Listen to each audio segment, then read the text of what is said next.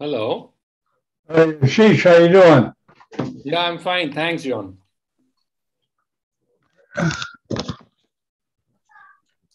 Okay, see who's here now. Adesh is here. Yeah. Change his background. No, just blurred it. Oh, okay.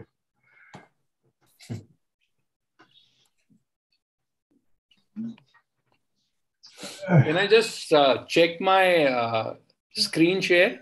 Yeah, sure. Yeah.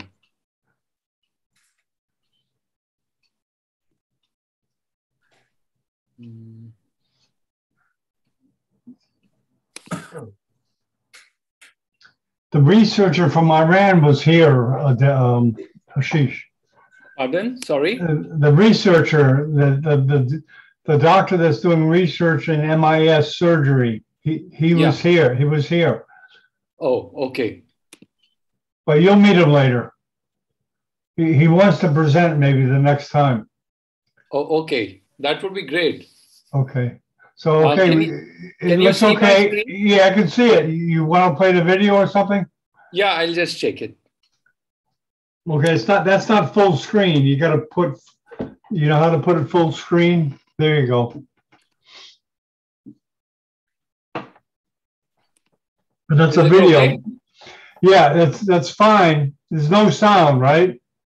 There is sound, not in this, but some other videos.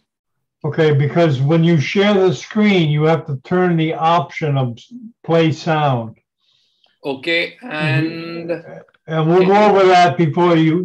Do you have any talking videos today? Yeah, I have one video in which I have to play a sound. Okay, then let's go over. Get off the screen share right now. Okay. Okay, start it again.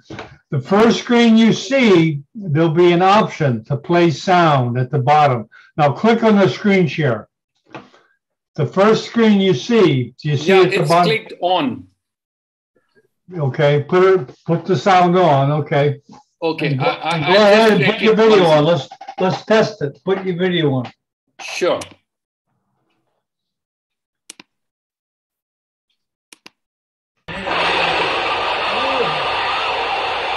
Yeah. Is that okay? Yeah, I can hear it, but I don't know if the sound does anything. Yeah, that's the sound. It's the muffled sound. It's the sound of a drill, right? Yeah, the neurosurgeons can make sense of it, John. Sometimes it sounds important, but I don't think a drill sound is.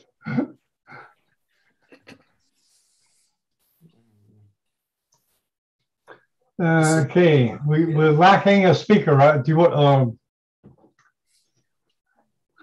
Do we have a speaker here yet, Ashish? Dr. Dubey, what I can do is I can maybe call him up. Okay. I'll just call him. Is he the first speaker? Yep. Yes. Oh, okay. No, we're not rigid with the times.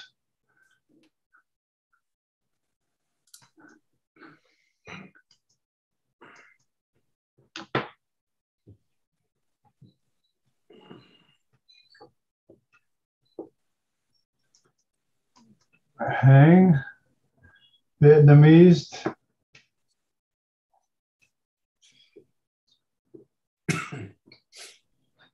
Greetings, Hang. Can you hear me, Hang? I can hear you. Okay, there's a Vietnamese neurosurgeon. Hello, Hang. Sorry, he's not.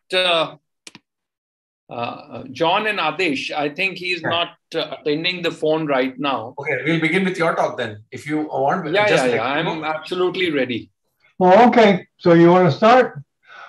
Yeah. Okay, then I'll just introduce you, Ashish, and you take it away. No, wait a minute. You're going to moderate, right? No. Yeah, Adesh can moderate. Let me get the, hold on. I'll share, I would like to share this screen. If you can see. Is it visible to everyone? Your name, Abesh? I'm trying to get your name here. Yeah, I see it. I see it. Subhir Dubey.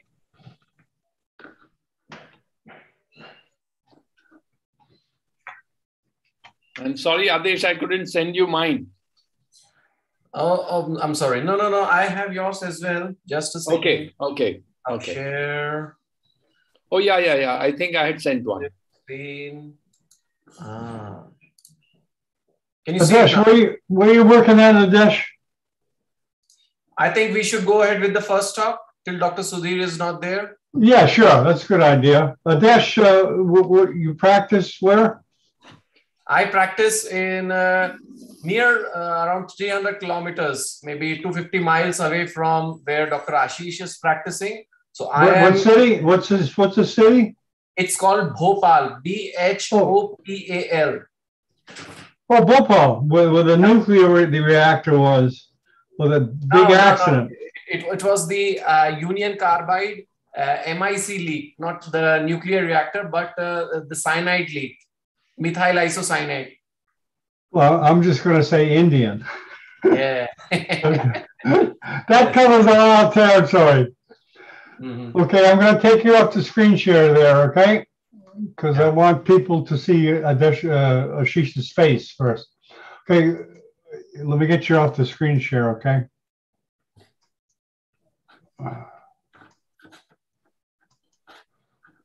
Okay, you guys ready to start?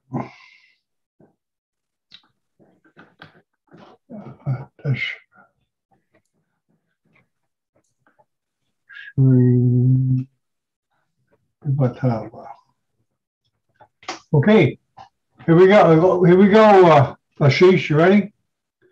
10, 9, 8, 7, 6, 5, 4.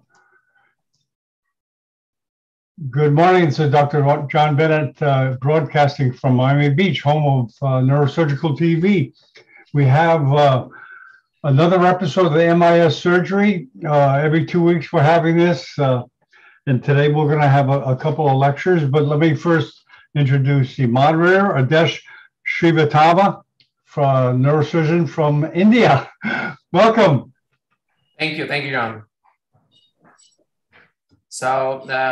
So today we are going to have a couple of talks. One would be on a cranial case and the other would be spine, as we always try to do it.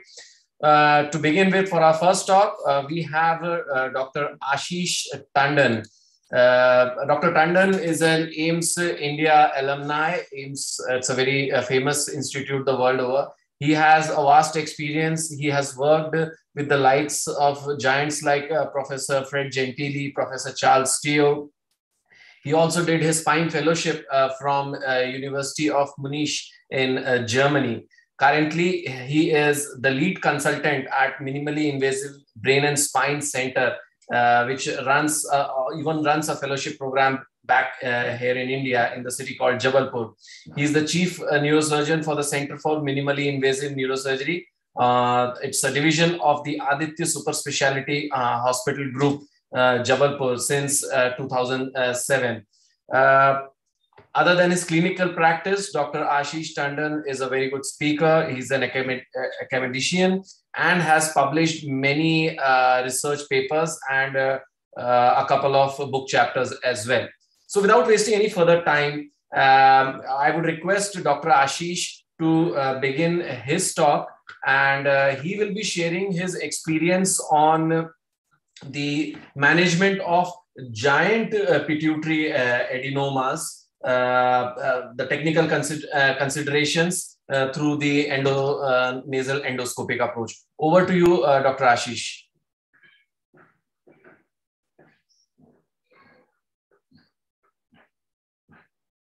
Dr. Ashish, we cannot hear you. I think you need to unmute yourself.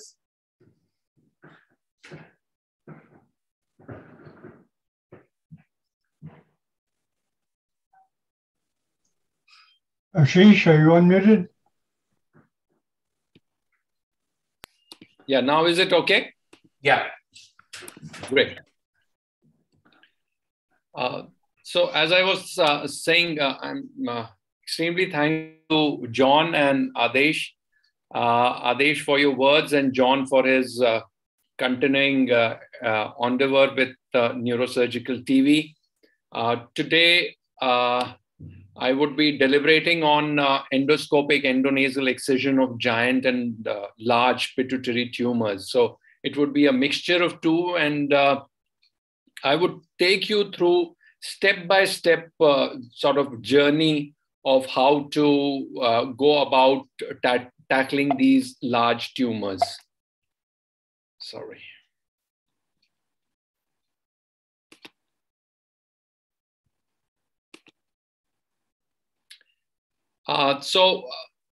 This, as you can appreciate, this is a large tumor, and it has a variegated sort of a picture, heterogeneous, but almost reaching to the third ventricle and even pushing the third ventricle into sort of superiorly.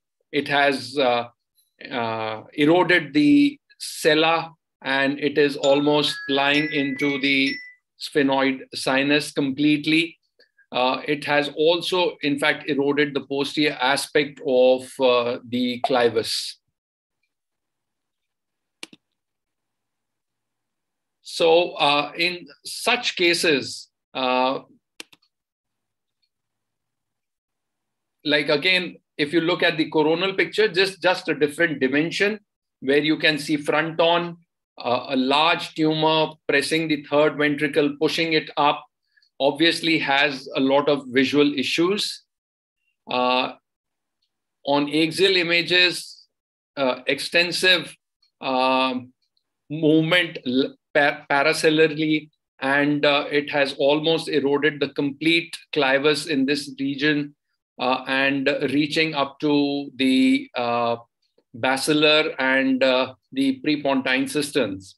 So a really big challenge for the surgeon. What we did was a complete endonasal excision, and this was again purely through the endoscope.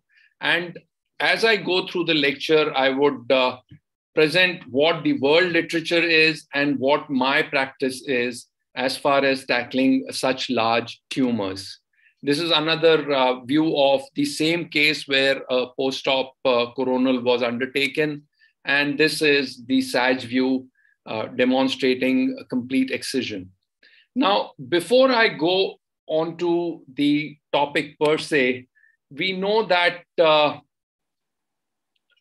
the pituitary adenomas are classified in various fashions, depending one on the size. When it is, say, less than 10 mm, it's micro. More than 10 millimeters, we term it as macroadenoma, up to almost 40, and 40 or more would be giant.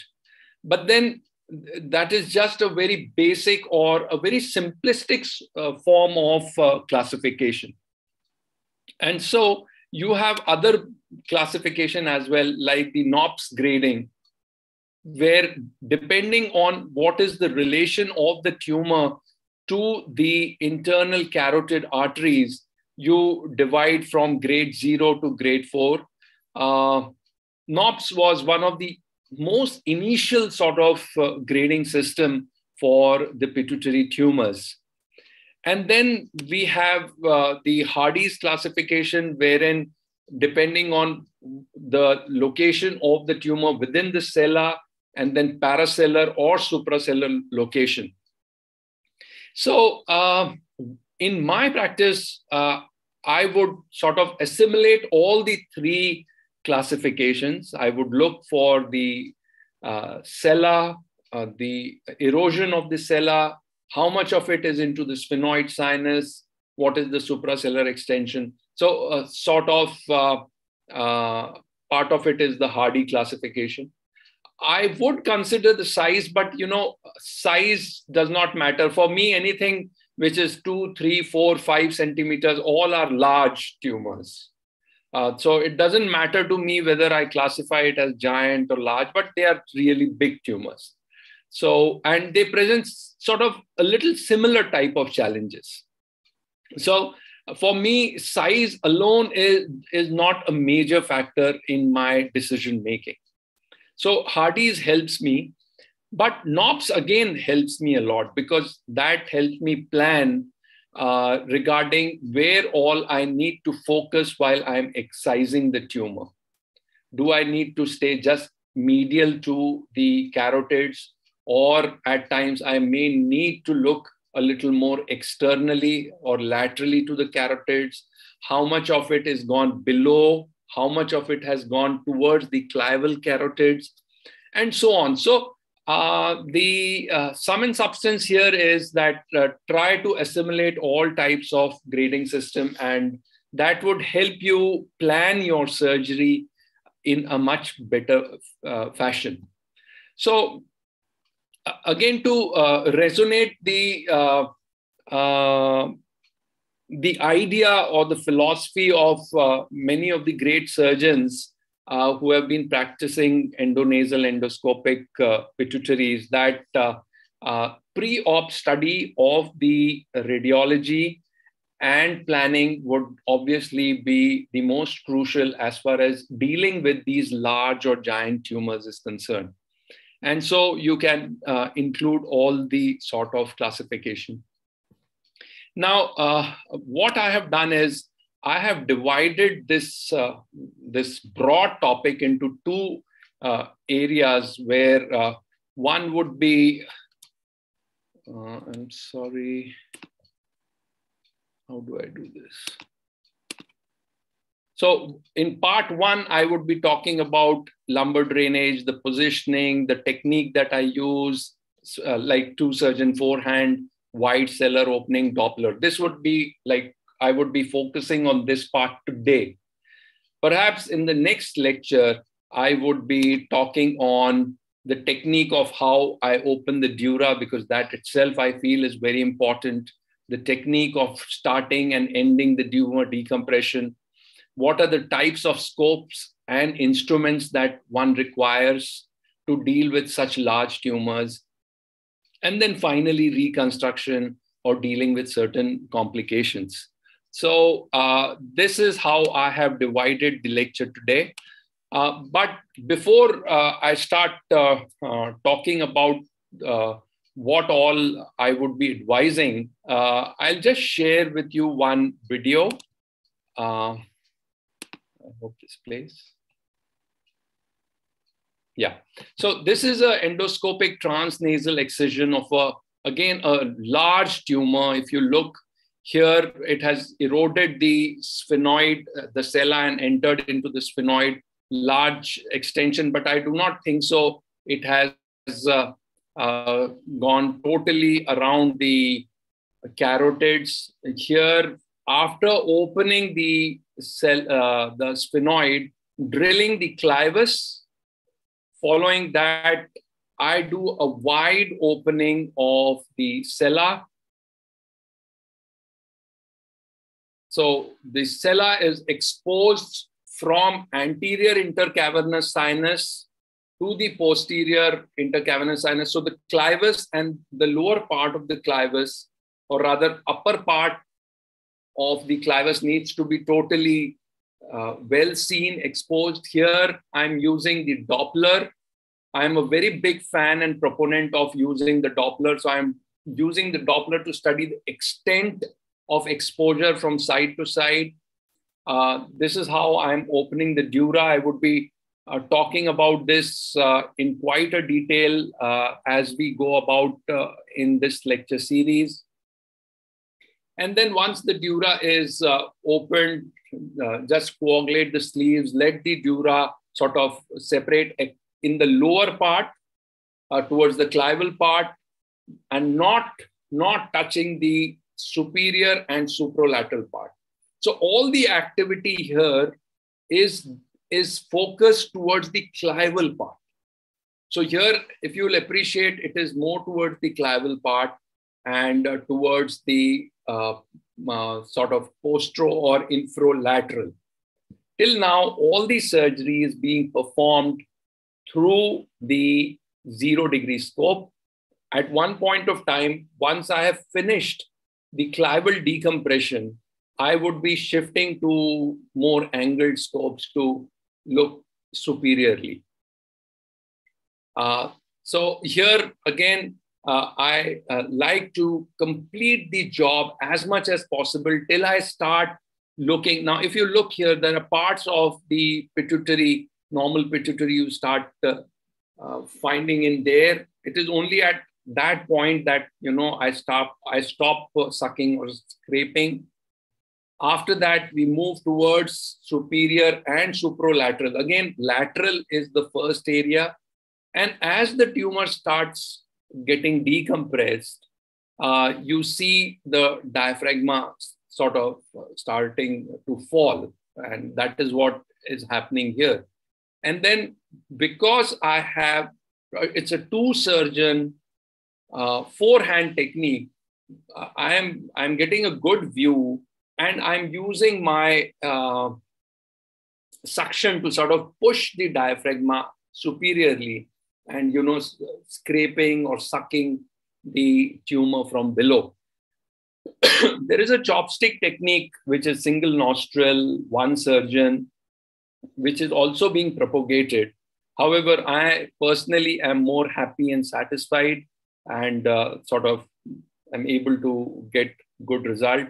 Here, finally, a complete excision was achieved. The diaphragm was falling down.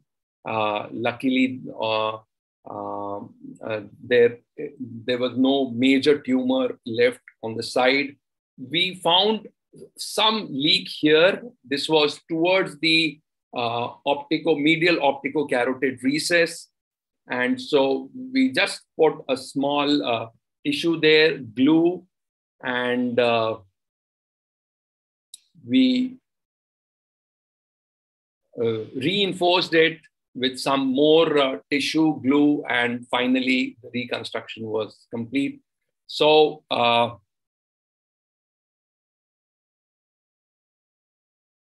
basically this was to share the broader technique. I'll be showing you a couple of more videos, perhaps in the next part of the series, so that you get a little more hang of how or what I do. And post-operatively, we were fairly happy. The visual symptoms started recovering pretty fast. We had an excellent post-op excision in this case. As you can see, we've gone right to the clivus. The clivus is all gone in the upper part. And this is the coronal picture. So now I would be discussing on the technique. So up till now, what I have done is I have talked about the type of classification. We need to consider all of them. I just shared a couple of big cases to just provide confidence to the youngsters or those who are just getting into endoscopic endonasal, that you can promote yourself towards, attempting bigger ones as well. And now, after having demonstrated one video, I would be talking on these topics. This would be the part one of the technique, where I will share my thoughts and I would share the literature as well, so that you can take an unbiased decision on yourself, what suits you in your practice. So one is lumbar drainage preoperatively, how to position the patient, two-surgeon forehand technique versus a single nostril, single surgeon technique, or two-surgeon single nostril, or various combinations, a wide cellar opening and how to sort of avoid vascular injuries or how to avoid complications, and the use of Doppler. So I would be talking on these today.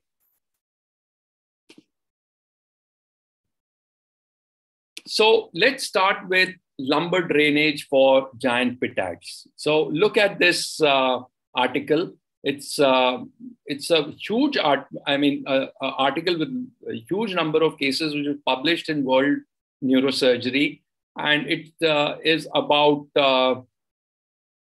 endoscopic endonasal approach for giant pituitaries occupying the entire third ventricle.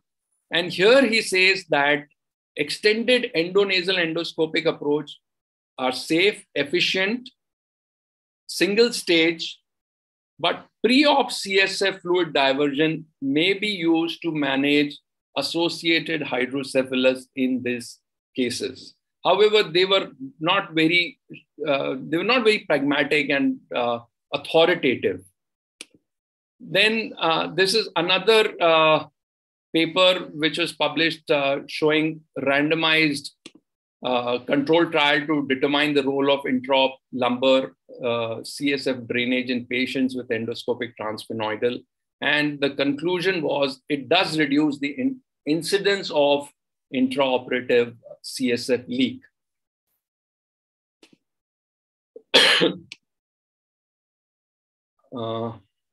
Okay, now this is a paper, I think this is another paper which sort of opposes the requirement of lumbar drainage, and it is from none other than Edward Laws himself, the role of lumbar drain. And he categorically says that lumbar drainage was not helpful in achieving gross total resection. Also, statistically, there is no major significant advantage in prevention or treatment of intra CSF leak. So, the jury is still out. There are, in favor and against of lumbar drainage. As far as I am concerned, I do put in a lumbar drainage for these giant tumors. And I have found in my limited experience that not only the CSF leak rates are lower, however, the excision also is much more controlled. But then there is a system to this madness, and you need to sort of control the amount of lumbar drainage. And after the surgery, you need to refill through the saline or air as well. And I would push you all to go through more papers on the use of lumbar drainage in giant pituitaries. Now, coming to the 2 versus 4-handed technique, I am, again, a very big proponent of the 2-surgeon 4-hand technique. And if you see in this paper, again, there is a clear advantage of 4-hand technique over 2-hand with better clearance of the tumor with minimal morbidity. Now, the controversy between single nostril versus 2 nostril is the amount or the percent of local complications. It makes sense that if you're using just 1 nostril vis-a-vis 2, perhaps the erosion, the intrusion by the surgeons would be less. There's no doubt. But is it making significant difference to the patient? There are papers, again, for and against. We have been using it for last 15 years. And we do not find patients to be complaining time and again just because of nasal complaints. There is nasal crusting. At times, there is problem of the breathing or synechia. However, again, if the plugs are removed early, timely, first. Second, if lot of dissection is not done within, then the complication rates are really low of the local area. Now, I have had a lot of differences with my ENT colleagues as far as the Hadad flap is concerned.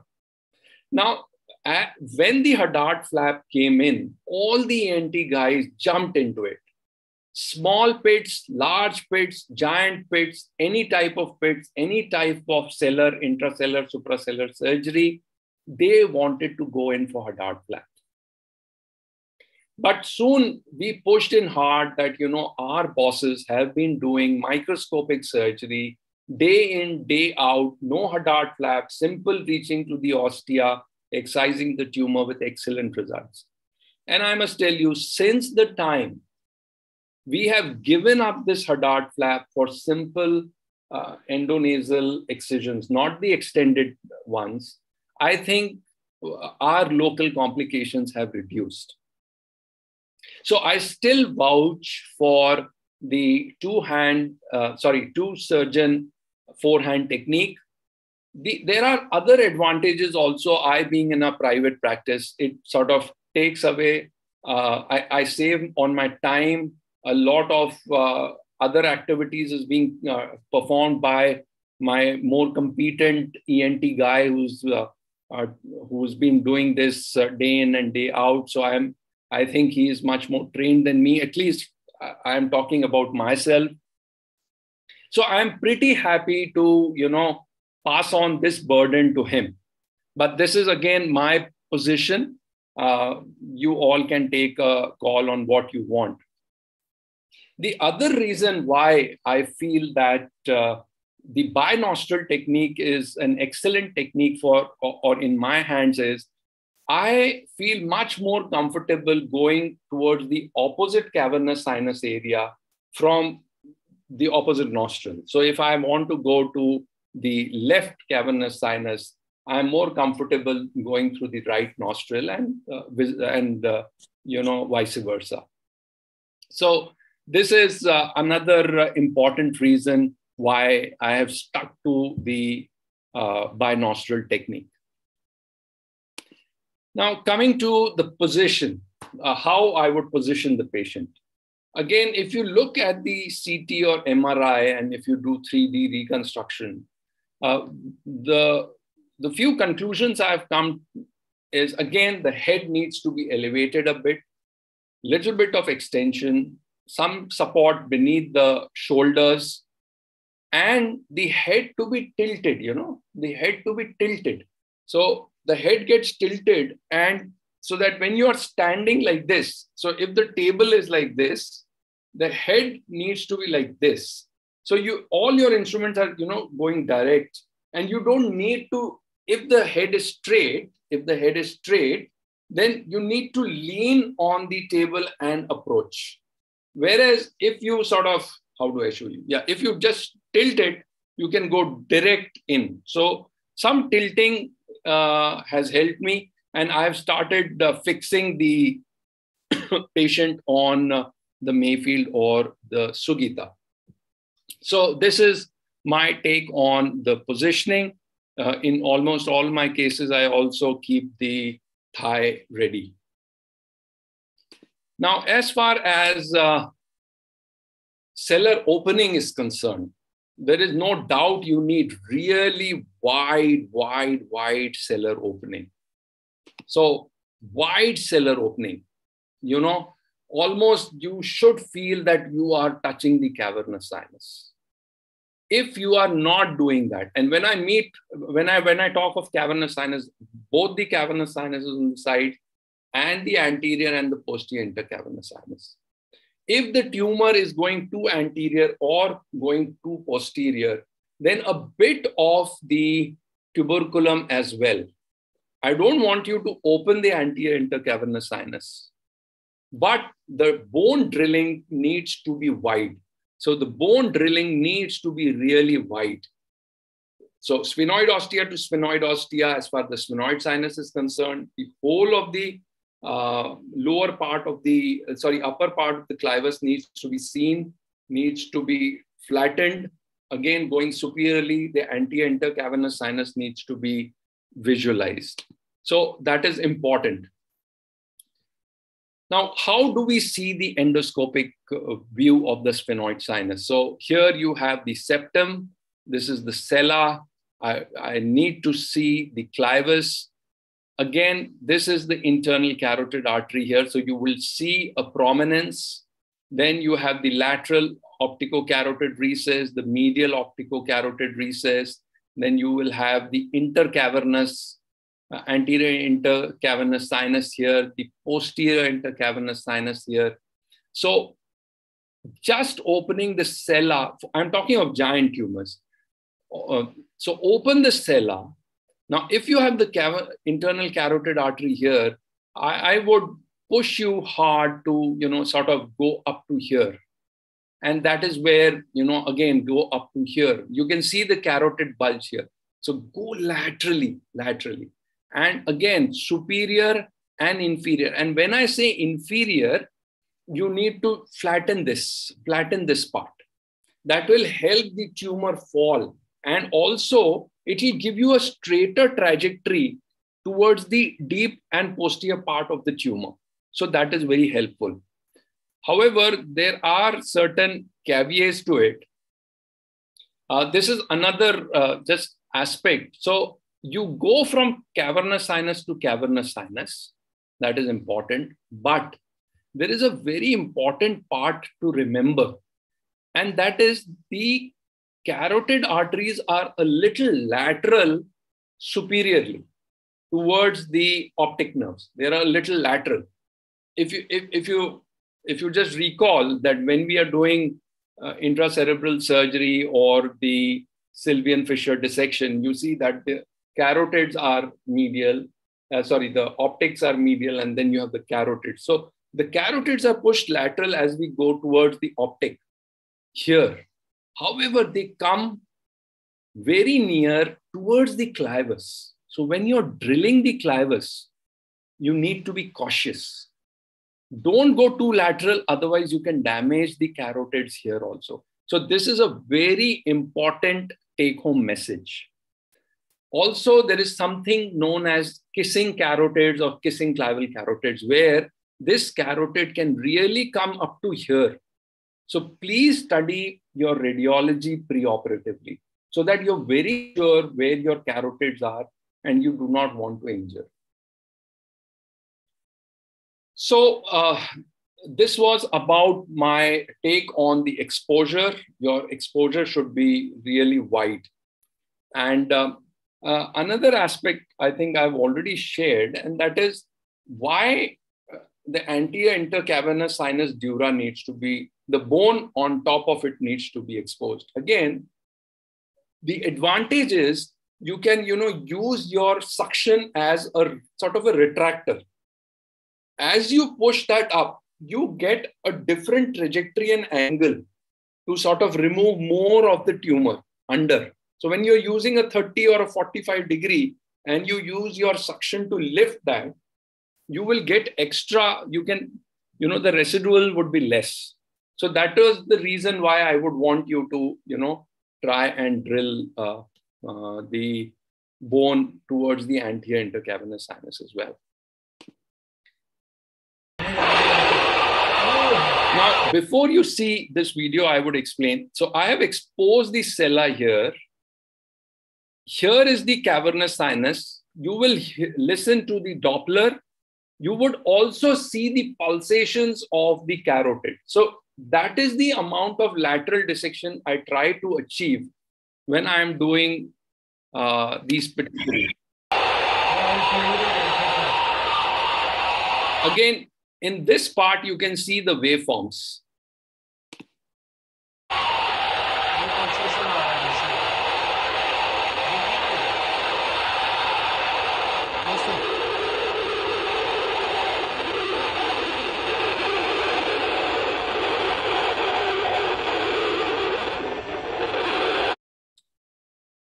Okay, this is another video just showing the, this is another video just showing the opposite side.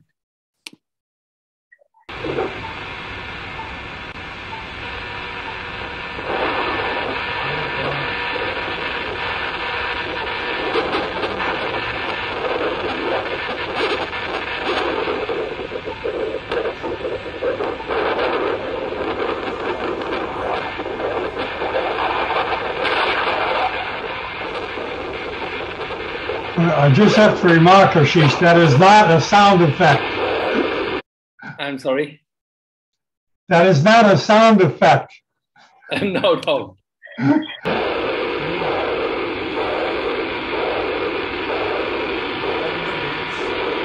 So here, if you all would have appreciated, the carotid is going more lateral as we are moving towards the optic. So I could not hear the carotids here. However, when the Doppler is kept a little lower, you can hear the carotid.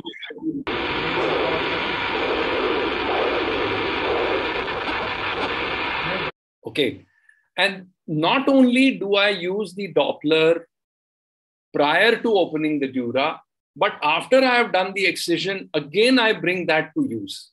And, to see that there is no significant tumor, I would say, left between my carotid and the Doppler and the carotid. Though it is not a very foolproof technique.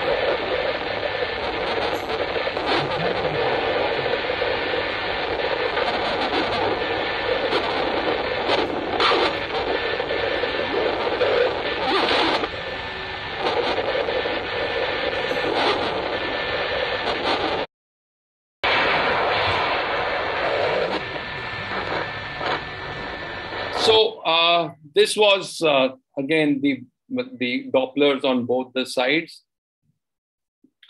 In giant tumors, I've already discussed with this part, drill and expose the tuberculum. Dura needs to be exposed so that it can be pushed, and inferiorly clival drilling helps excise and you get a good tumor trajectory. Before I end today's first part, I'll again share one small case, a 45-year-old gentleman presenting with progressively moderate frontal headache, severe visual decline. The SAG MRI shows adenoma. Now look at the size. It has eroded the complete sella. It is reaching right to the sphenoid, reaching superiorly. Part of the planum and tuberculum is eroded, and third ventricle, and pushing the third ventricular area here. And posteriorly, almost upper two-thirds of the clivus has been eroded. So this was the extent here on coronal films again. But what I would want you to focus on is that towards the temporal area here, that means towards the clival carotid area, the tumor has really gone lateral. So I was pretty worried here.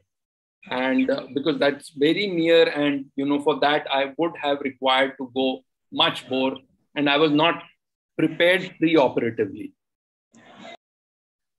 So inferior and lateral. So this is the lowest part of the temporal here, and the tumor is gone inferior and lateral to the clival carotids here, sort of pushing. Now in here, again, you see that the whole of clivus is eroded and it has gone into the prepontine cistern, though generally, as what Professor Goyal keeps on harping, and he is now a sort of a broken record that, the dura is the mother, it's not gonna, the tumor is not going to, in most of the cases, it will not, until unless it is highly extensively invasive. So there would be some dura, there is the basilar here, and the tumor has reached. And this is what we could achieve. A complete excision, same principles, whole tumor coming down. And here as well, if you could see that, the whole tumor has been excised. Now, the important thing is this tumor has been left here. This is again that part of the tumor which was towards the basitemporal, which had gone beyond the carotids and was kissing more towards the clival part and the lower part of the carotids. So I have finished this first part today. We have another learned speaker today, and I would not try to barge into his time. Hopefully, John would give us another opportunity in second part, and in which I would deal with the technique of dural opening, the technique, I've already discussed the basic, but the technique of excision of tumor, the types of scopes, the types of instruments that need to be used, wherein how your ENT and yourself, you can plan a reconstruction, deal with the CSF leak, and the smaller nitty-gritties of this difficult group of tumors. So many thanks for the patient hearing, and I hope we meet in the next session. Thank you so much.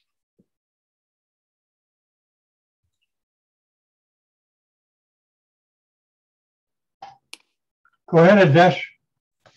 Yeah, so that was a wonderful talk by Dr. Ashish. I think the second part is going to be even more interesting when we see his fine skills to dissect out such tumors.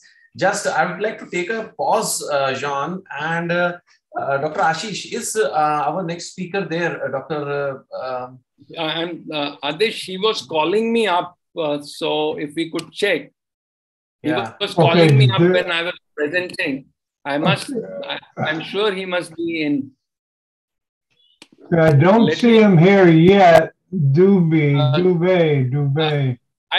I'll just call him. Just hold on.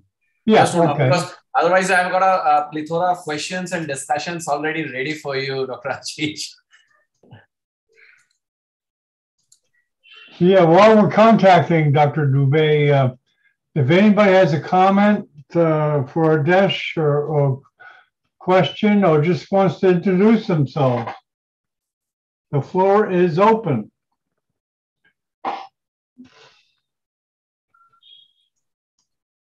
So, if nobody else has any comments. Okay, he is coming. Adish, you have Dubey sir's number? Yes, I think so. Can you just forward him the link? Okay. I'm also trying to do it. Okay, Harsha, while we're waiting, do you have a comment or question? Yeah, John. Yeah. Hi, Ashish. So very good evening.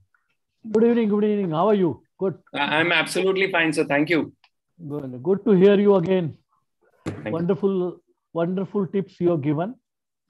A few things I would like to share my experience and say. See, I agree with you. The study of MRI we have to do very, very carefully when we are doing this pituitaries, especially the larger pituitaries and so-called suprasellar. And second thing, once we have established that, you said about the lumbar drains. I do use in many patients, and it really works in 2-3 ways. One, by accidentally, if I have opened the arachnoid, then post-operatively it helps me. Second thing, sometimes, reverse things, once we inject a little bit of air inside and we can let the tumor fall down, it does help to relax it. And I have no hesitation in using it, especially when we have opened. Regarding the position, I agree with you. The position is to be slightly tilted. I'm not able to use the head in a fixed position because I feel many a times you need to move the head to get into the corners, although you may be using 30-degree or 90-degree scopes, but still it happens. And agreed, we have to drill as much as, I'm very scared to go to the carotid to drill. I live bit apart, just short of carotid. We expose and we use, I don't have a Doppler directly, but I use the navigation to see where is the carotids. And we do. And it really works very well. You have to have a wider opening of the sella. That is very important. And believe me, forehand techniques really works wonderful. If you are, one person holding the, scope and through the same nostril you are going through, your instruments are hitting each other. It really makes life difficult for a surgeon. You are struggling. And as we know, the person who is holding the scope needs to move the scope as we are removing the tumor, whether to go in further or come out. So it is better to have a second nostril through which you can put your suction, and through one you can put your curettes or a biopsy forceps. It does work. So these are the certain points we have found, and I'm little reluctant to go beyond the carotids. To maybe my experience.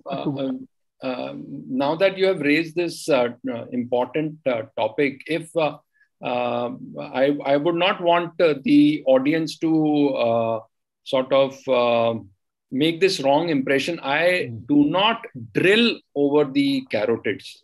Okay. So once I have opened up, I use either kerosene or now I have started using ultrasonic bone knife.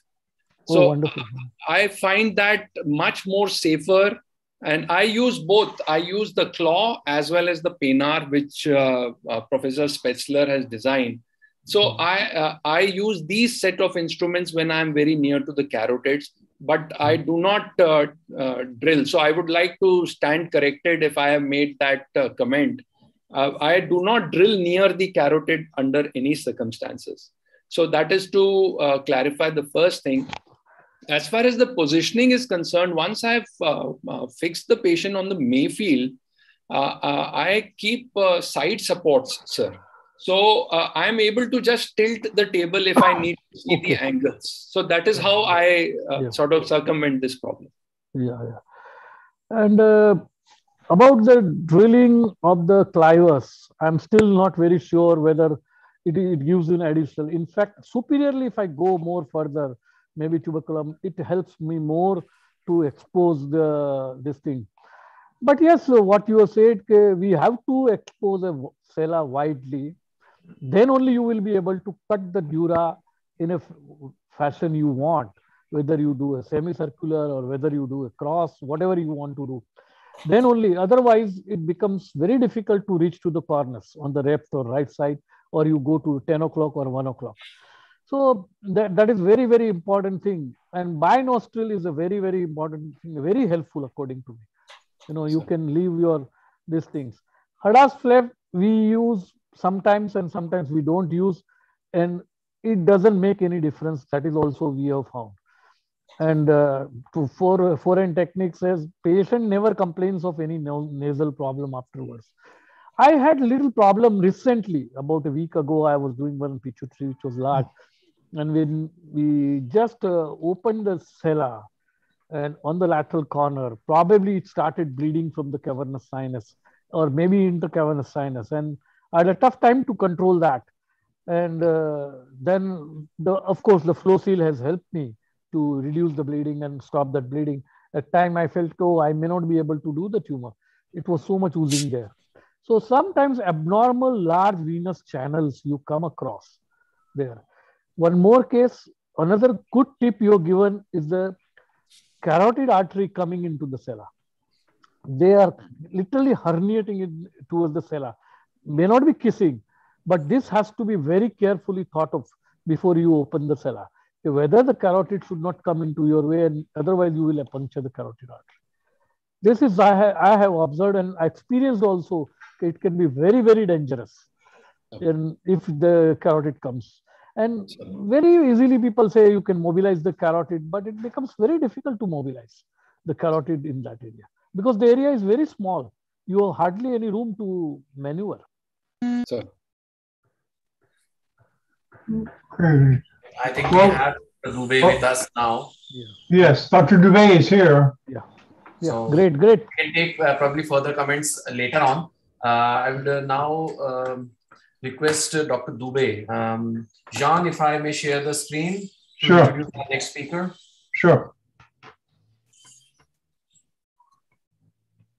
So the next speaker for the day is Dr. Sudhir Dubey, who is the chairman and head of the minimally invasive neurosurgery unit at Medanta Institute of Neurosciences back there in India.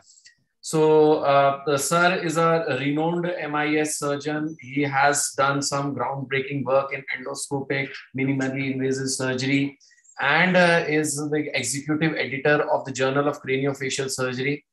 He's the executive member of the WFNS Skull-Base Committee. In fact, he was the recipient of the prestigious Young Neurosurgeon Award, which was conferred to him by WFNS. He's an alumni of the National Institute of Mental Health and Neurosciences, NIMHANS, and a founder member of the Minimally Invasive Spine Society of India. In fact, he also did his fellowship in endoscopic skull-base surgery from UPMC Pittsburgh. So, sir, he has been a teacher to me as well. And apart from being an excellent, a very fine surgeon, he is a good academician. He's a very good teacher. And we always enjoy all the teaching sessions which we have been lucky to have with him. So over to you, sir. Hope to have a good time with you again. Welcome, sir. Okay. I will start sharing my screen now.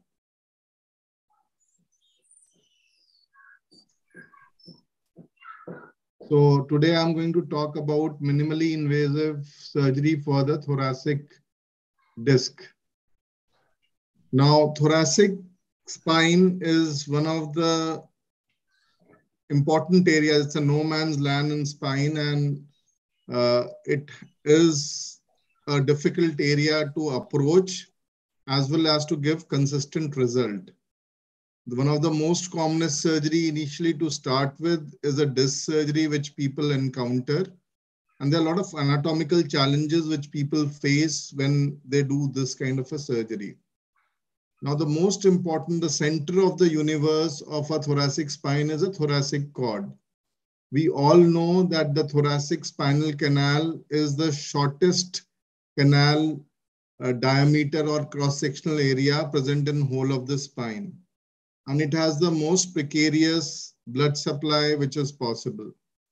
So this makes the pathology also more difficult, and they become more symptomatic faster. And it also leads to being a territory where a small amount of error can cause disastrous results for the surgeon and the patients. Now, if we look at a thoracic disc, which is of topic of interest for all of us, the thoracic disc is less than 1% of all the discs, the most common being lumbar, followed by cervical spine disc, followed by thoracic disc.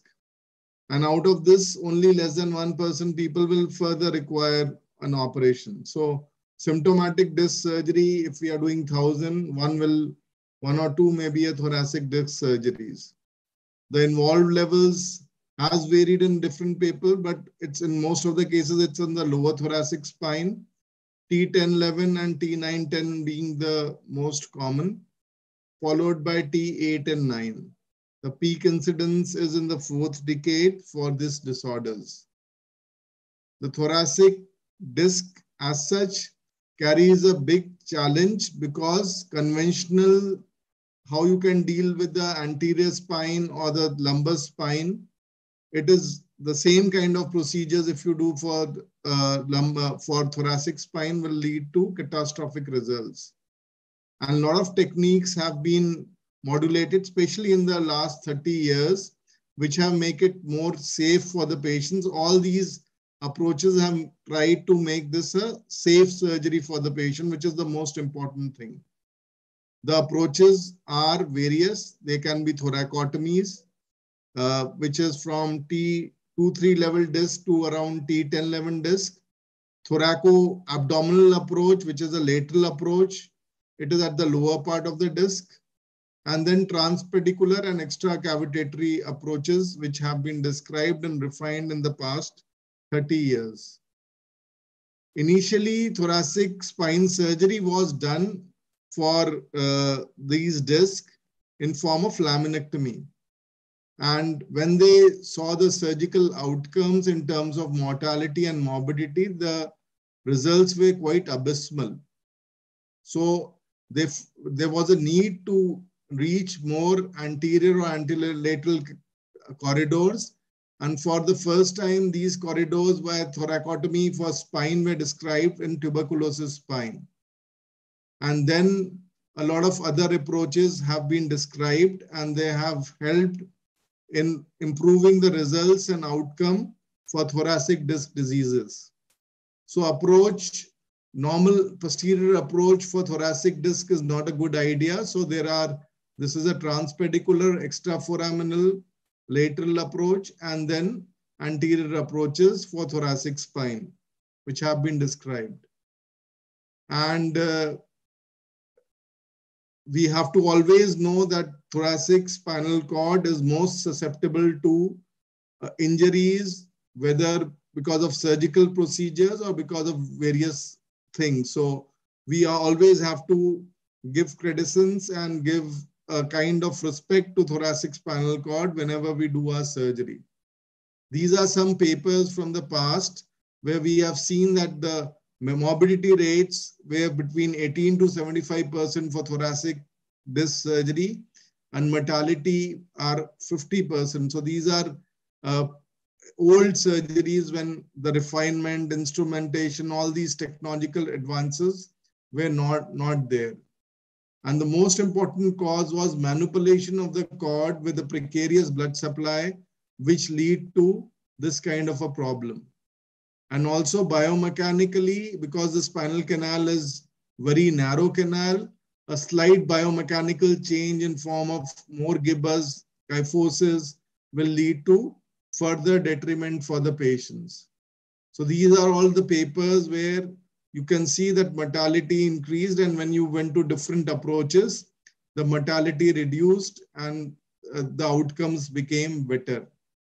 So as soon as in 1998, it was still ambiguous which approach is the best approach to follow, because even thoracotomies were associated with some morbidities and a slight amount of mortality. But there has been a new flavor or new favor to minimally invasive approaches, because what you do is you select a corridor. So as you can see, there are dilated tubes, and that can be your corridor. And in this corridor, you can circumvent the spinal canal and the dura and the spinal cord. It is minimally disruptive, and you only disrupt the anterior and the middle column, and that also partially, as I will show in my subsequent cases. And you are also preserving the posterior tension band, because a lot of laminectomy in the posteriorly will lead to more of kyphosis getting to the patient, which will lead to more neck and back pains. So the MIS approaches which are used in our center for the thoracic spines can be just a hemilaminectomy, where you just take a part of lamina. This is not for thoracic disc. Then you can do a transforaminal approach where you drill out the facet and the pedicle, and then approach this thing. Extraforaminal, where you're not disrupting any bony elements. You are going between the ribs directly to the foramen and taking out the disc fragment from there. Tailored extraforaminal approach to spinal canal. Tailoring, you mean that you do more of bone work and remove more of bone structures so that you are more safe and you do a proper job. And then you can have a transthoracic retropleural approach where you don't open the pleura. And then you have approaches where you can go through the pleura. A VATS approach can be done. So there are multiple approaches which can be there. Upper part of the cervical of the thoracic spine is approached through an open trapdoor manubriotomy without doing an extensive sternal opening. So these are all the approaches. The steps for most of these minimally invasive approach are from posterior. So you have to separate the skin. You have to position the patient who's positioned prone. You have to identify which structure we have to go, which corridor we have to expand. That decision is made on the preoperative imaging of the patient. And then once you reach a disc space, you go inside and take out the disc, and then you try to see the canal. The most important thing is to see the canal in the last, after decompression. If you see the canal before, then you are going to retract the dura more and you will cause the injury to the cord there. The position of the patient is prone. You have a radiolucent frame as we use in our cases routinely. And if we are doing a thoracic, this thing, we will always fold the hands up and take it forwards and up so it doesn't interfere with your imaging techniques. We navigate, we'll plan our incisions according to which level the disc is there, how we have to address.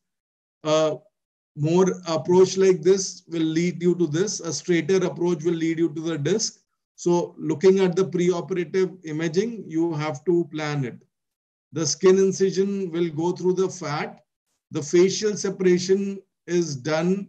Whether we have to go more laterally, then we have to do a horizontal facial incision. Or if we are not interested in going that much laterally, a vertical facial incision is done. And muscles are separated with the first dilator and the dilatation continued. So you really don't burn. You make a tissue plane between the muscles and plant your port inside. So that is the most important step. And the initial thing is the most important thing. So you should be doubly confirmed yourself with a C-arm or O-arm or with navigation, wherever you are going, because if your trajectory is like, if you are like in this case, if you are at an angle, then you will always have a problem in dealing with disc at this place. So you should always be perpendicular depending on whatever the pathology. If disc is extruded going on the upper side more, your port should be slightly more upper. If it is disc is going down more, then it should be more down. So perpendicular and down is the most important thing when you do this surgery. Incision, once you have planned, you have to dilate. As I told you, the facial incision has to be determined how much lateral you have to go. If you have to go very lateral, then it has to be a transverse incision, a horizontal one. And if you don't have to go too much lateral, it can be a vertical incision which has to be there. Now, once you localize, in this case, we are using a navigation. So we will determine our trajectory. So from skin to down this space, we have determined the trajectory. In this case, if we want to disrupt there, then we know how much bone work and bone resection which we have to do. And we will corroborate this with when we are doing intraoperatively and we are finding out what exactly we are doing. Once we have reached there, the bony opening, we will always be guided according to what we see there. I'm now doing all these cases with navigation guidance, but previously I used to do with C-arm guidance. So in that case, your AP and lateral views are the most important, and you should have a three-dimensional structure of which bone you will find where and how you will disrupt. And you have to take a frequent shots in AP and lateral view so that you don't go into the spinal canal. Spinal canal entering in the last is the most important step when you are doing this. And that forms your safe passage. So this is another case where I'm showing navigation for reaching the body. So I'm reach the body, I'm reach it laterally. So you should exactly know where you have to go. And you have to be safe in the spinal canal. That is the most important thing when you are doing this kind of a surgery, that you don't go into the spinal canal. Initially, you reach the disc space and you have to see the dura. You have to take a angled cranial endoscope, 30-degree, and go inside and see all of the dura so that if you have removed the disc, you are pretty sure that the disc has got removed and there are no surprises in post-operative time. The MIS approaches, as I told you, the most important is transforaminal, extraforaminal, and tailored extraforaminal approach, which I will be talking about in now my next subsequent slide. The decision to do which kind of approach depends on nature of disc. So if it's a soft lateral disc, an extraforaminal approach will take care of it. You don't really have to disrupt any of the bony corridors. If it's a hard or soft, but it is going into the central part, then you have to tailor how much bone opening you have to do. And a large central disc also, you have to do a transforaminal approach because you can see the dural tube on the side and then you remove the disc. But if it's a hard calcified central disc, you have to be more ventral. Your approach has to be more lateral. And then you will do an extensive resection, extrapleural approach for this. The approach corridor for transforaminal approach is a corridor which will go through a port and we will go into the disc space. We have to disrupt a part of the pedicle, part of the facet joints which is there.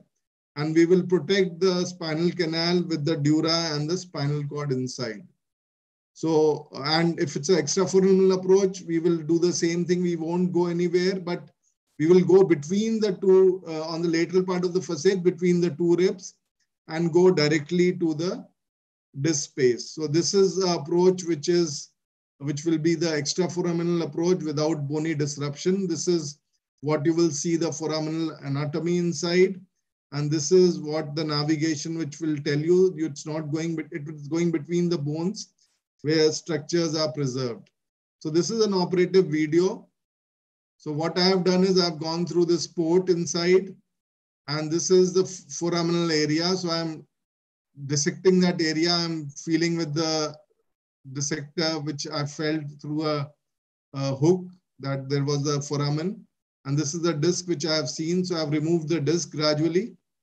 Now you have seen, you start to see, begin to see the dura here now.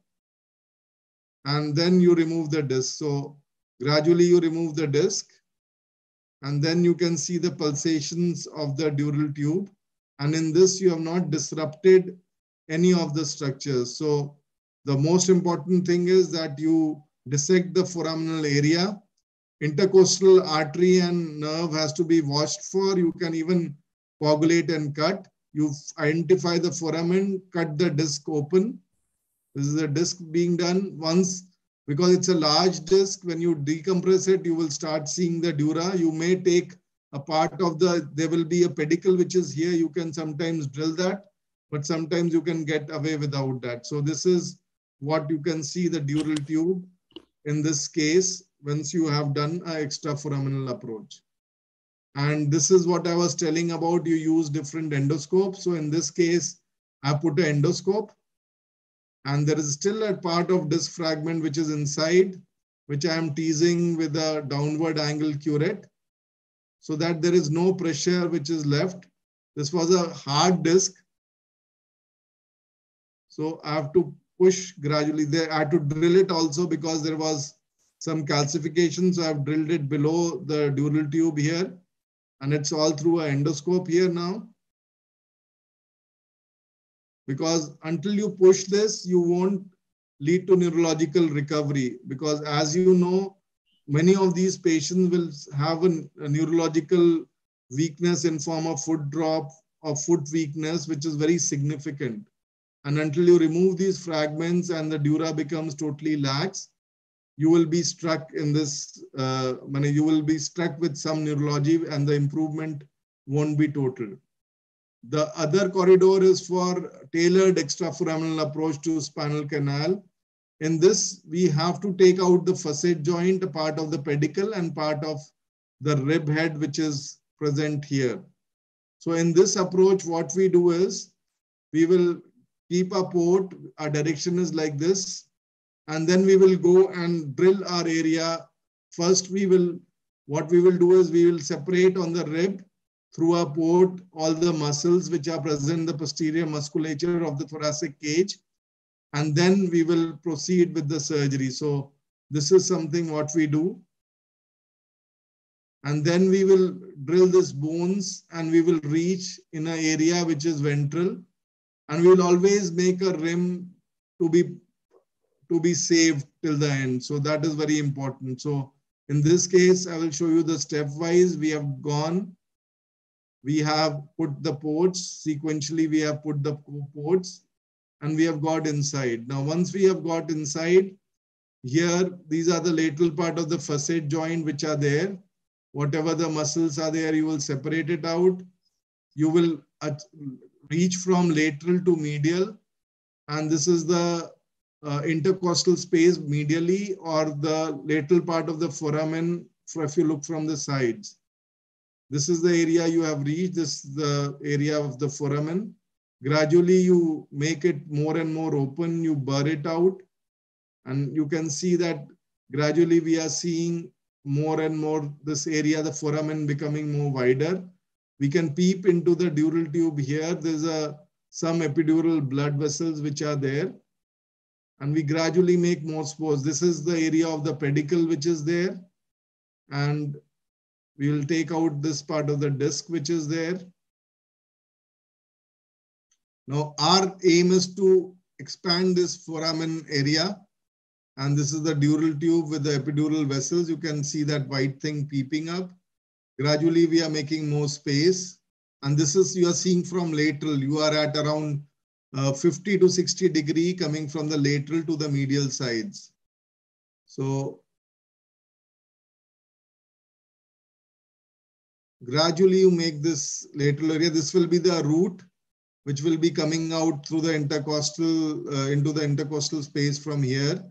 And gradually when you tease out, you will start taking out the disc. So dura becomes more and more defined. And it's a root now. The major tube will lie somewhere here. So gradually you take out the disc. And then this, you have done a slight tailored approach and taken out the disc fragment. So in this, when you are doing this, you will always have a hook which is there, which will tell you how much superior and inferior you have to go.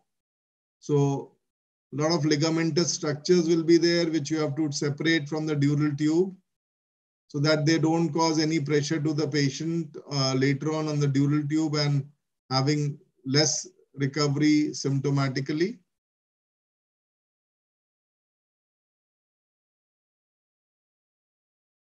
Now, once your exposure becomes more, this you have to be more careful because here you can cause, this is a harder part of the disc. So you have to take bites. You take again cranial endoscope and then you take the bite for this and clear the dural tube. So this is a tailored approach for this.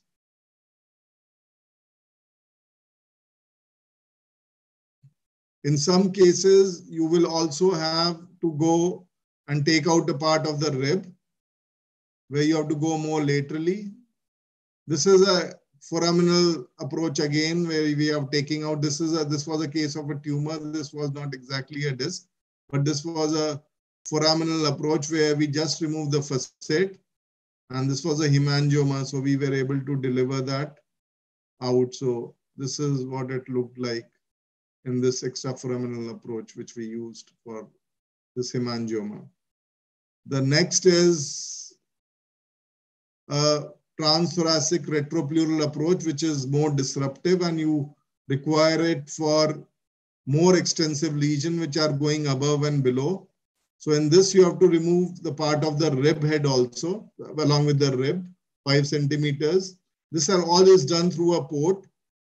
So what you are seeing is we are removing the rib first, and then we are going from lateral to medial. And then we are expanding the foramen. And we do a part of the discectomy first. So we have a space in front of the dural tube. So this is the disc which we are taken out, but the pressure thing, we will use a curette downward angle. And we will just slide the last fragments of the bone down. So it gives you enough corridor so that you can have a safe passage. Open trapdoor manubriotomy is for the D1, D2, D2, D3 discs. In this, you really don't have to do a median sternotomy. You do an approach in which you go along the sternocleidomastoid, give a median incision like this, and you do an opening like this. And then you do till sternal angle, you do a manubriotomy and take the curve towards the lateral side. And then you put an intercostal spreader. There's a retractor there. So you will see the upper part of the great vessels, but you won't see the pericardium or those structures down.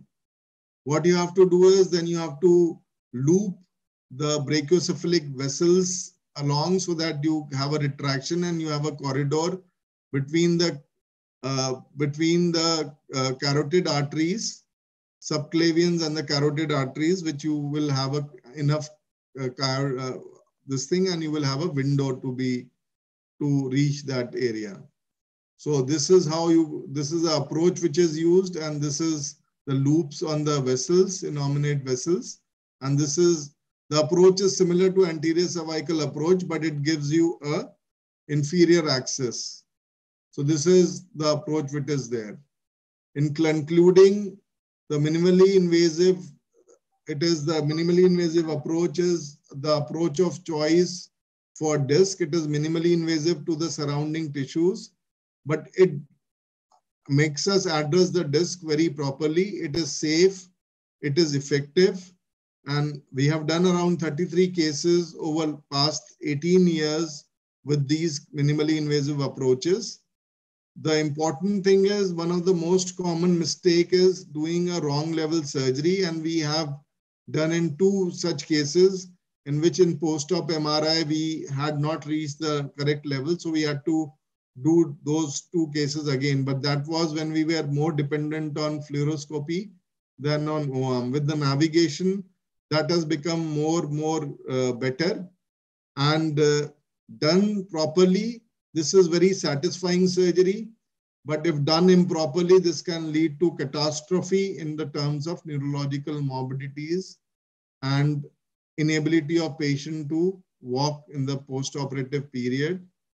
In one of my patients, though the patient had nearly no power in the lower limbs, patient in around 6 months to 1 year time after doing the surgery was able to walk, and it was a hardened calcified disc.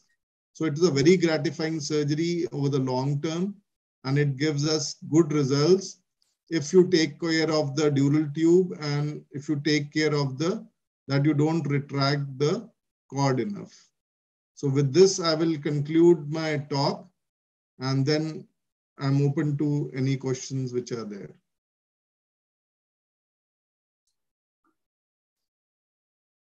Thank you, sir, for that wonderful, enlightening talk. In fact, it is a very dreaded zone for all the neurosurgeons alike, venturing into the thoracic spinal cord, and especially for a pathology which is anteriorly placed, the likes of a disc, and that being addressed posteriorly by the conventional approach does pose a significant challenge, and definitely is associated with a lot of morbidity.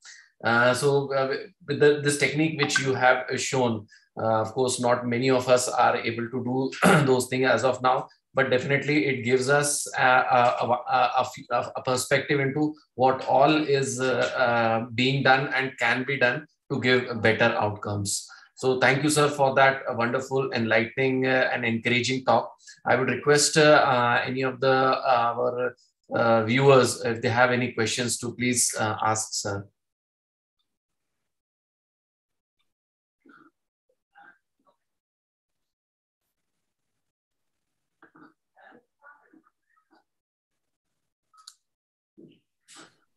So I think there are none at present. So, Jean, should we move ahead? Jean, you're unmuted. You're not muted. We cannot hear you. Oh, I'm sorry. Ashish, are you there? Yes. Yeah, do you want to comment, please? Oh, well, first of all, I would like to thank Dr. Dubey. He's doing some marvelous work, and he's a big ambassador of Indian neurosurgery. And I must tell you that today is like MP area. Adesh, Sudhir sir, myself, we all belong to the same central, we all come from rather the same central zone. And sir, thank you for joining us at such a short notice on this forum.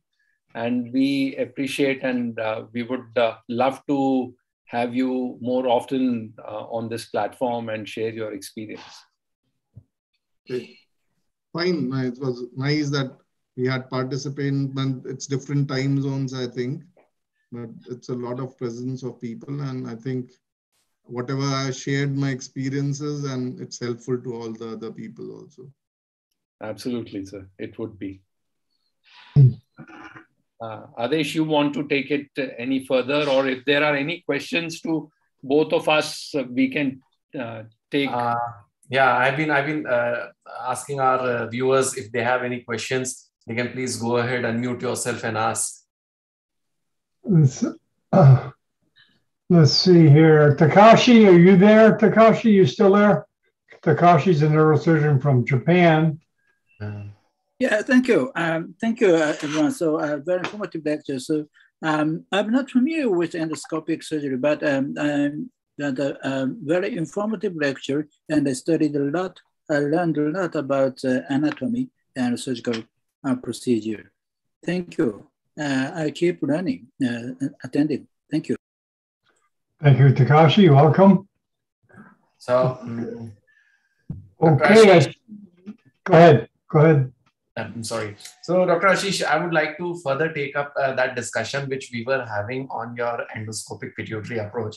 So, as Dr. Parikh said, as you said, that the kind of approach that you have been practicing, in my short experience, what I have learned, the place where I'm working, I am not fortunate enough to have an ENT surgeon always to assist me. One thing. The second thing which I have been facing is a lack of a navigation as of now, or of Doppler. So I have sort of made a niche, made myself comfortable with a single surgeon and a uninostril approach. And I think most of our tumors are completely getting removed completely. We are achieving gross total resection with a single nostril and a single surgeon approach. So coming to that point by point, what I have found that especially when we talk of pituitary adenomas, they are very friable tumors. They do not require to be cut or to be pulled. Just our curate. Curate is enough. A movement of the curate through the flesh of the tumor is enough to disrupt it. So what I have been practicing is just scoop a few strokes of curate and then take it out, put in a suction. With one hand, I hold my camera, and with the other hand, alternating curate, suction, curate, suction, curate, suction. And that gives, I think over time, I have developed that speed that I'm able to complete the case in that period of time with good, even without an assistant. It's a two-hand technique. The scrub assistant, that is the nursing assistant, which I have, they usually ask them to just keep the saline, a warm saline nozzle on the just inside the nostril. So in between, they'll keep pushing, and I'll keep taking out the tumor. One thing. The second thing, as all of us agreed during the lecture as well, the need for the Haddad flap. In fact, when Haddad flap came, you all were excited and everybody was doing it. Now it's just a simple linear mucosal incision. You elevate the flap, you go inside and do it. Haddad flap, I think we only do it only for clival chordomas now, where there's extensive dissection. There is a lot of, almost all of the CSF comes out through the arachnoid and the dural opening that we have made in the clival region. So in those cases, only after making a proper cartilage or a bony base, and over that we place a Haddad flap. Otherwise, we usually do not prefer that. Coming to, again, the idea of using lumbar drains. We were initially using lumbar drains, but over last, I think, 4 or 5 years, we have stopped using lumbar drains altogether, even if we have a small leak. I saw one of your videos, Dr. Ashish, you had very nicely shown where how nicely a small rent in the arachnoid you had plugged with a gentle push of the fibrin glue. And that I think is excellent. We usually either push in a bit of fibrin glue or just a plug of this thing, or the fat which we take, usually a peri-umbilical fat we take, we put in a plug of fat. We were initially, in our initial experience, we were also using some amount of trying to use a muscle bit. But we have realized that muscle does not help because they usually necrose. Whereas fat globules, they cicatrize, they stay there. They don't vanish. Muscle usually vanishes. So fat, I think, is the best alternative for that. And as far as reconstruction and closure is concerned, so you beautifully showed how a wide bony excision has to be done.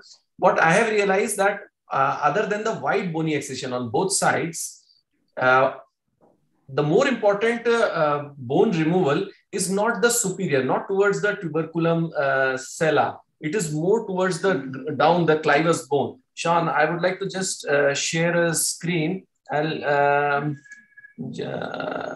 So this is the part, if you can see. So this, the blue star, this here, this bone needs to be drilled.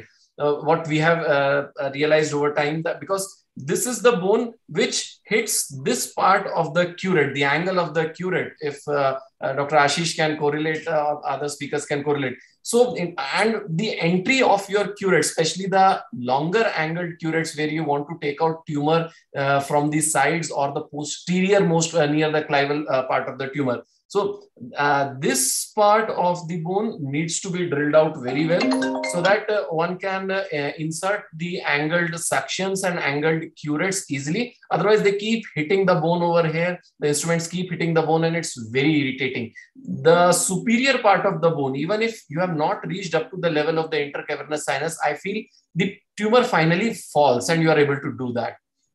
So these are, I mean, the comments which I had. Over to you, Ashish, sir, for your comments.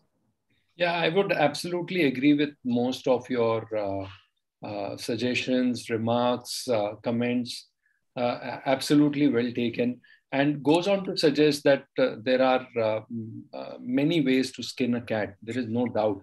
And, as even Alex Pernesky used to say, that you have to do MIS as available in your center.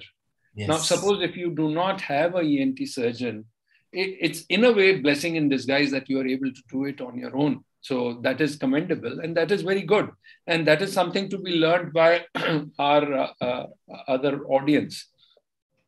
So that is absolutely understood and well taken. Now, as far as Doppler is concerned, I would strongly push you to get a Doppler. It is one of the cheapest technologies you can get, extremely cheap. And it does help you. And, it helps me in one of my fellows just presented. If you were there with us in MPCon, and even Dubey sir was here. And, it helps us not only in pituitaries, it helps us in CVJ to see the vertebral artery. It helps us. I even use it for, anterior cervical. When I'm opening the PLL, I just put it there. I know where the epidural veins are. So in that area, I'm not going to open the PLL. So I try to, it's a beautiful piece of equipment. It's something special that you can have, very cheap. And I would strongly suggest you to have it. Now, I just kept mum when Dr. Parekh, Dr. Parekh and you have opposing views. He said that he has to go up. You said you have to go down. I would say that we have to go both up and down, because see, if you have, now just imagine if you have the sella here and the tumor is, going like this. So it is above the tuberculum. Mm-hmm. Now, if you do not if you are able to push the anterior intercavernous, it might be a little easier because the diaphragm tends to fall. Fall. So that also has its place in giant tumors. As far as clival drilling is concerned, you've already shown it beautifully, and I would agree and endorse your comment absolutely that it should be done. Again, for me, not only the instruments, the scissoring is avoided, but it also provides me a good trajectory to go down straight and sort of debulk large tumors. So I would absolutely agree. Great. How do you support your closure? I mean, at the end of it, when the procedure is done, you have done your reconstruction of the dura, you have put in pieces of the nasal septal bone which are there, and then you have replaced the flap. What next? Do you just put in... I must tell you, I have gone... I will show you one of the complications of my ENT surgeon. I have that in my next presentation. Okay. We packed as much as fat as much as the tumor was. I'll show you those pictures. So, I have gone... You mean intracellular fat? Yes. Not only intracellular, even supracellular. Okay. So I have, those are times when the learning phase of the ENT specialist as well. So I have gone against reconstruction a lot. And this comes again back to the same philosophy as our senior learned professors used to do. They hardly did any reconstruction. So if I have a mucosa, I would I would put some gel foam and, come out. I do not generally, and because I am a proponent of the lumbar drain, I just drain some 30-40 ml of CSF every 8 hours. And I'm not bothered that, there would be a lot of post-op CSF leak. So I'm not a very big fan of reconstruction. Okay. The reconstruction which we try to do is mainly when we have already taken off the sellar floor, especially larger tumors, we try to put in a piece of the septal bone just over there so that the pulsations of the CSF do not push the mucosa, and just to prevent any further CSF leak, just a piece of the septal bone as a support, and over that we place the mucosa. I agree. There is a school of thought doing this. Absolutely. Okay. I think we have Dr. Rakesh Gupta, Professor and Head of Neurosurgery from Indore. He's there. Sir, can you listen to us, sir? Yeah, sure. Please go ahead, sir. Welcome. Yeah. Thank you, Ashish, for a very nice lectures and nice videos. And I'm particularly happy, as you have mentioned, that we have learned a lot about from our teachers at All India Institute. And they were hardly doing much of reconstruction. In my initial phase of my practice, I experienced twice the occurrence of pneumocephalus after I put a lumbar drainage. So, what is your experience about that? Because after that, I stopped putting lumbar drain. Now, you would have pneumocephalus only if your arachnoid has been opened. Am I correct? Yeah, that was after CSF leak only. Yeah. So, sir, there are, for me, luckily, we have not had too much of this problem, but I think that is because of some special blessing, and may God keep it that way. However, sir, for once we are doing it on the lumbar drain, our experience is we push in saline. And just recently I had operated, I would be sharing that case in the next part. Huge, super huge tumor. We removed it and we did not refill the CSF, and we had a hematoma, local hematoma. Patient had no problem, only that the visual recovery was a little slower. So as you have correctly said that, it is, nothing comes for free. Everything has a price to be paid, lumbar drain in itself. But at this juncture, I would still put my fortune towards putting in a lumbar drain. I mean, you can always switch it off in between the surgery if you want, but you cannot put it in once the surgery has started. Yes. So I'm more comfortable getting that extra thing in before I start the surgery. So the take-home message from your side is, if at all you want to put lumbar drain, put it before the surgery. Yeah. Before I always put it for giant tumors, sir. I always put it prior, not later. Okay. Yeah. Thank you. Thank you so much, Ash.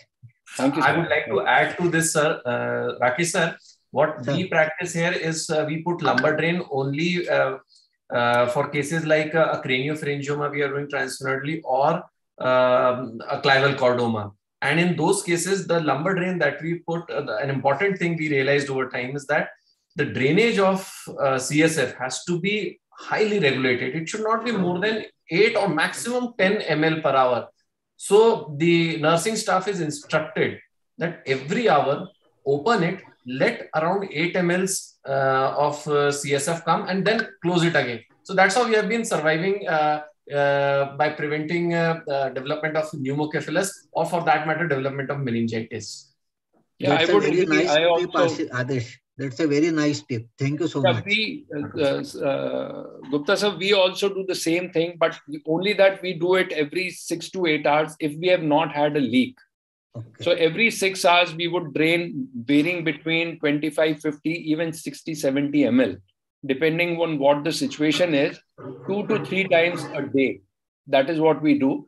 And the basic reason is we want just minimal handling of the catheter. So we do not want every hour, some sister touching the catheter system. So that is the philosophy behind, making it twice or thrice.